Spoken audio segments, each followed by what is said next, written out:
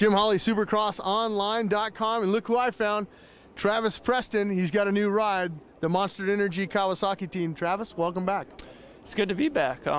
It's kind of weird though. Last week I was sitting on the couch watching TV, chopping firewood and not doing too much, and then now I'm here racing Supercross. Well, now I heard you were over in Germany, over in Dortmund over there racing earlier. Yeah, I did a race in Germany, and it's funny, I actually rode a Kawasaki there too, so I'm actually kind of familiar with Kawasaki now.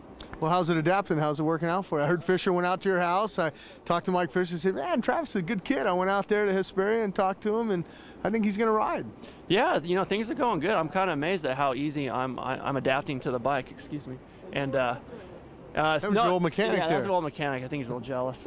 But no, things are going good. I'm happy with the bike. It's just I've only ridden a Supercross track 2 days, so things are a little rusty as far as endurance and stuff goes. But after a couple races, I should be in good shape. Well, let's talk about the race here at Anaheim. What are you hoping for? I mean, you're on a factory bike again. I mean, there's a little bit of pressure. I mean, obviously you got to get the thing in the main event, but what are you going to be happy with?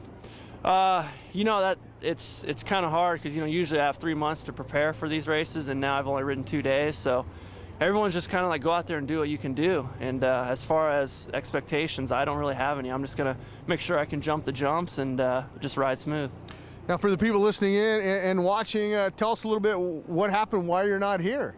Well, I was supposed to do a deal with Factory Connection last year, and about a month before the season was supposed to start, their sponsor fell through. So then there was no money for 2 riders, so they hired Kevin, and then I was left without a ride. Well, you got a ride now. It's a factory Kawasaki. Go out there and have fun tonight. Thank you.